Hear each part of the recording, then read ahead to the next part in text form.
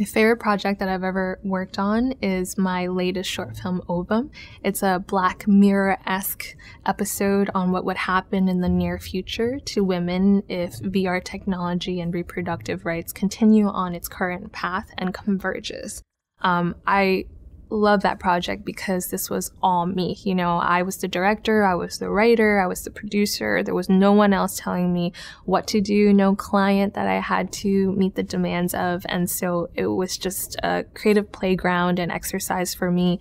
And at the same time, if anything went wrong, it was all my fault. But, you know, there's nothing better than making your own film and seeing it come to life. I created it as a response to everything that I was seeing happening in our society.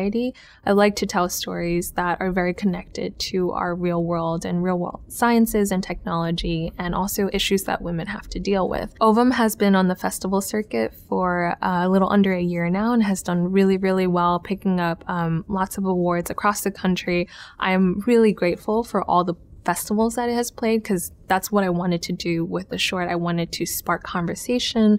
I wanted people to watch it and engage with it, and it's been really rewarding to sort of see all the discussions that come out of this little sci-fi short. Production for Ovum was actually relatively short. It was only 3 days.